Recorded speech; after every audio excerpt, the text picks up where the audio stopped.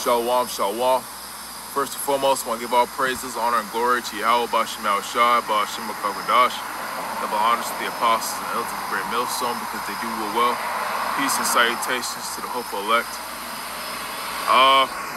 This is the prophet Yonos Arm with the SOYWI Charleston, South Carolina branch. I'm just staying outside, minding my own business, listening to my music on my phone. And I can't help but notice what looks like a chariot just gliding across the sky. So I wanted to pull out my cell phone and kind of record the whole thing.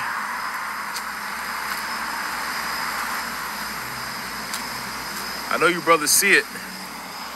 So it's a beautiful thing. Let me see if I can zoom in a little bit.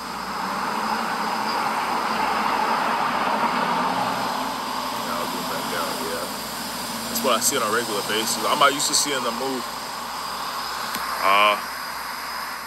Today is October the 4th, and today is when the so-called signal went out. The 5G signal got activated, and that's when it looks like the chariot is starting to disappear. But that's when the 5G towers, I guess, got turned on, whatever the case may be, and a signal went out. And yeah, you know, I'm still in the flesh, you know, I'm still human too, so. Yeah, I got nervous, but at the same time, I prayed to Yahweh B'Shem Yahushua, and then, you know, that's pretty much it. I just, you know, because we have no power to do anything, so our best bet is to pray to Yahweh B'Shem Yahushua. I'm gonna go have a seat.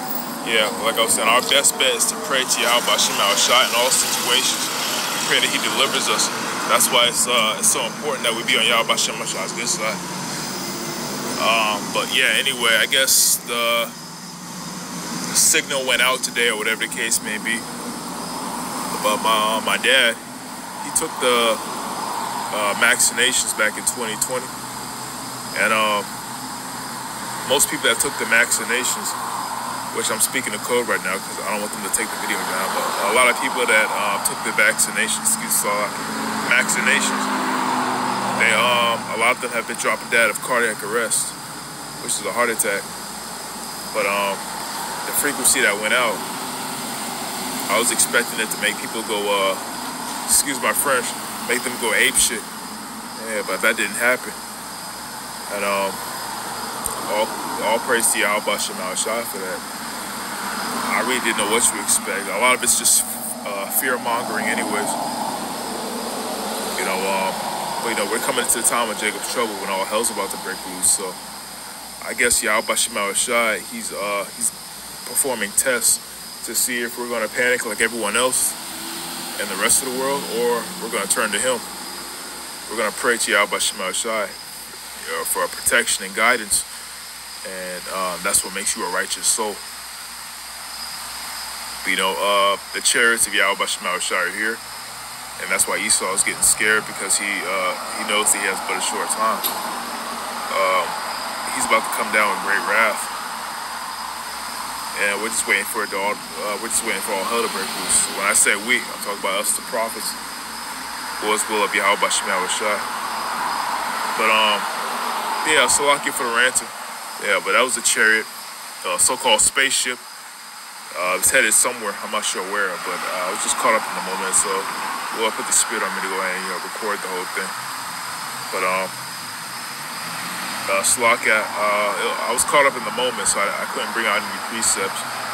But like I said, we're coming to the time of Jacob's trouble, which goes into Jeremiah chapter 30, verse 7.